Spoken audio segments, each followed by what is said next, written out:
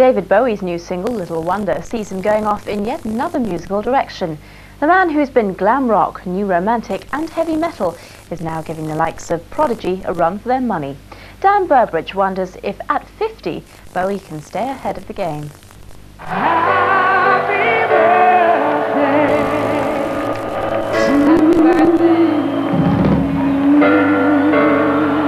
He's just celebrated his 50th birthday, but it's business as usual for veteran rocker David Bowie, who, with the new album out in February, is showing no signs of slowing down. Who's been wearing Miranda's clothes? I think probably it's the first album that I've done that's come from touring.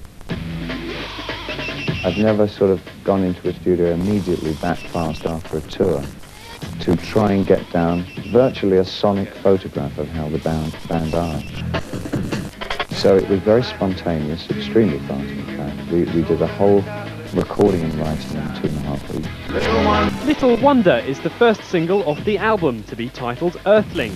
An in-your-face dance number, it marks yet another new direction for the artist who, over the years, has had more image changes than the Avon lady. Over the last few years, since about '93, I got really immersed and totally seduced by, I guess you would call it a new rhythmic pattern called drum and bass. It was called jungle in those old days, back in '93.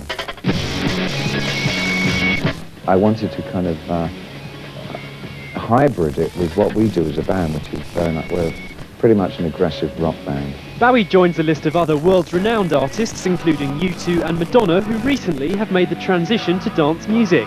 This has attracted criticism from some quarters who claim that they're just ripping off bands like the Prodigy, whose new sound has superseded their own. Bowie admits he's ashamed of being 50, but says that dance culture and rock are now intrinsically linked. I think that the advent of a new dance culture is really the vocabulary of the next advancement of rock.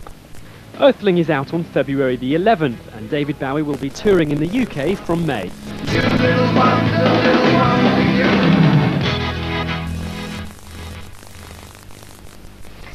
She's been shortlisted